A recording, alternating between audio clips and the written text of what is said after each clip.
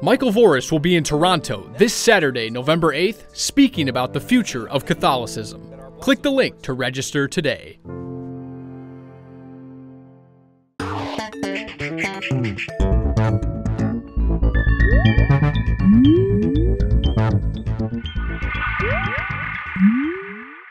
Hello everyone and welcome to The Vortex, where lies and falsehoods are trapped and exposed. I'm Michael Voris. This past weekend, the Archdiocese of New York's Cardinal Timothy Dolan announced the largest parish closings ever to hit the Archdiocese. More than 100 parishes will be consolidated into around 50, representing a huge shrinking. And while New York may signal a catastrophic failure for the church, New York can only be viewed as one case among many. It just gets the headlines because it's in New York. Diocese after diocese have gone through this same shrinking, shuttering parishes by the thousands. From 1990 to 2000, that 10-year cycle, there was a net loss in the United States of 700 parishes. In the next 10-year cycle, from 2000 to 2010, there was a near doubling of that earlier net loss as over 1,300 more parishes were dumped. And so far in this current 10-year cycle of 2010 to 2020, which we aren't even halfway through yet, there has been one announcement after another from all over the country of parish shutterings totaling in the hundreds again. And remember, there's still 6 more years to go in this cycle. And these hundreds that have closed does not yet include the many slated for closing in the next 2 years in New York, Philadelphia, Detroit, Boston, and so forth. Even before those closings take effect, there are now less Catholic parishes in the United States than there were in 1965. Think about that for a moment. There are now less Catholic parishes in the United States than there were in 1965. There's not one single indicator anywhere that this course is going to be reversed. In fact, from a purely business perspective, every indicator is that it will get even worse. Why? Because the simple reality is this. Parishes are, so to speak, open for business because there are parishioners buying the goods. Since this is all being done for almost entirely financial reasons, then that is the lens through which we must look at this. The customer base, meaning Catholics who go to the parishes and buy the goods, is aging rapidly. Most people sitting in the pews these days, the ones keeping many of the parishes open, are older, some of them significantly. In the next 5 to 7 years, many of these customers will no longer be around because they will have died, which means the parish rolls will have shrunk because those people are not being replaced by any younger people or customers. And since the lion's share of parishioners are in fact older, this storm will break upon the church much sooner than later. The rate of closings is only going to increase and the raw number of parishes will continue to shrink. That's the reality. And you deal with the reality by taking a serious look at the causes. But Cardinal Dolan, and more than likely a number of other prelates, refused to deal with the reality of the situation head on. In announcing the closings, the Cardinal said that the Archdiocese of New York was dying so it could experience a rising from the dead. Now, there's no way to know for certain whether he actually believes that, or he's making a statement of hope, or is he's just trying to soften the blow and offer some words of compassion and caring and solace for the many New York Catholics greatly saddened by all this, while deep in his heart he knows it's not really true. But whatever the case, the reality is there isn't a single shred anywhere, any evidence whatsoever to suggest that anything even resembling a rising is going to occur, and not just in New York, but anywhere. Many bishops in the United States are in their 60s, meaning in about 10 years or less, they will be gone, and the next round of bishops will move up into their roles. And here's the stark truth of the matter. The next round of bishops is going to be facing this same cataclysmic event, the disappearing Catholic Church in America. Nothing Cardinal Dolan or any other bishop currently in office with less than 10 years to go before death or resignation will be able to do anything to stem this tide in any significant manner. They are simply ill-equipped to change with a culture that cares more about sex than sanctity. So the problem will continue on their watch currently and will be inherited by their successors. What they could do is prepare the ground for a rising, an actual rising, a resurrection, by getting back to making their diocese actually Catholic, authentically Catholic, as opposed to Catholic light or Protestantized Catholic. But again, there isn't a single indicator that any such vision has grabbed hold.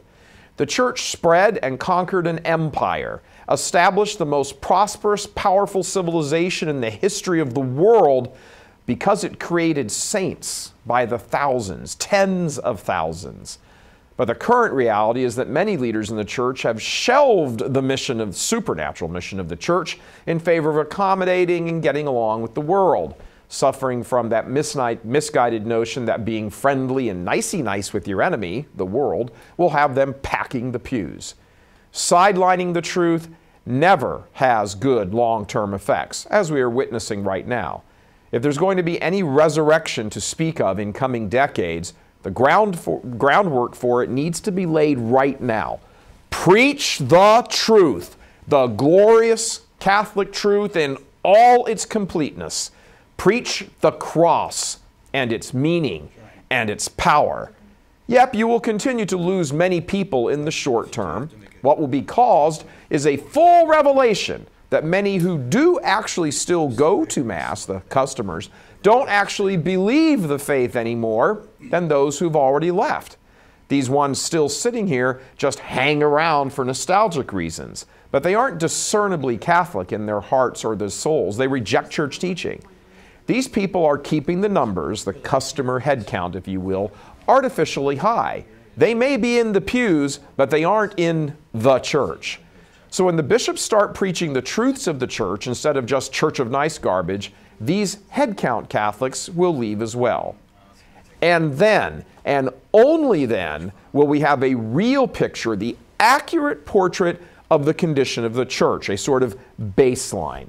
The few faithful will be all that will be left. And then the rebuilding can be done by the next round of bishops. Yes, things will get worse in terms of finances and numbers and business models, but that's going to happen anyway in the next 10 years or so as all the head count Catholics die and are not replaced. So this medicine is going to be administered one way or the other. Plan A is leave things as they are currently, pretending some resurrection is going to happen magically. Plan B is lay the groundwork for it now. Either the current round of bishops and cardinals will have to do this and feel the pain, or the next round will roughly 10 years from now. Seeing as how many of the current round of bishops have actually contributed to this disaster, it only seems fair that they man up and take the medicine instead of kicking the can down the road to their successors.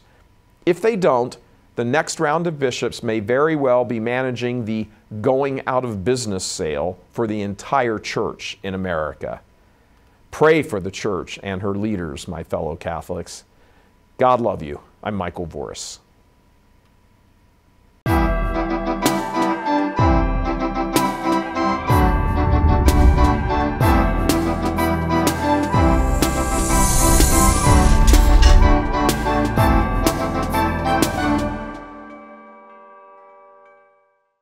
In a world called Earth, which is sorta mostly green and belongs to God.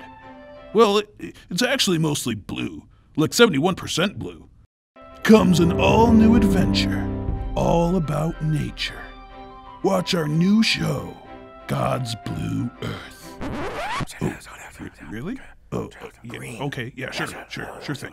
Watch our new show, God's Green Earth, where this guy, Rodney, talks about exciting things such as trees, birds, clay, bread, and goats. 'Cause nature. Discover exotic places like this park, someone's kitchen, the sky, a swimming pool, some guy's backyard, and this majestic mountain range. Watch the CMTV crew drink unpasteurized goat's milk.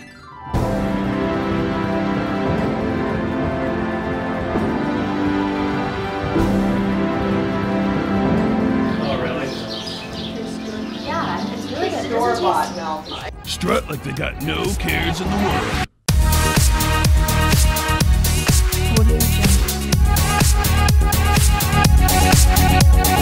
And make popcorn.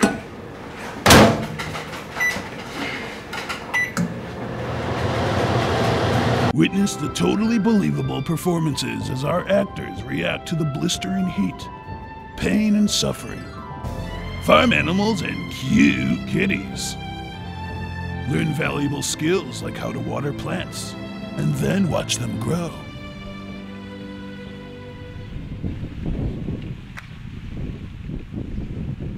Wow.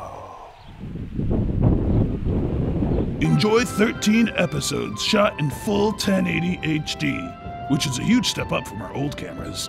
Ew. Starring our very beautiful and talented host of God's Green Earth, Rodney Pelletier. What do you think, yeah? This guy, the Wolf Pack, aka the Wolf Sisters. Seriously, their last name is Wolf. And this other guy. So sign up for a premium account and tune in this October for God's Green Earth. 'Cause nature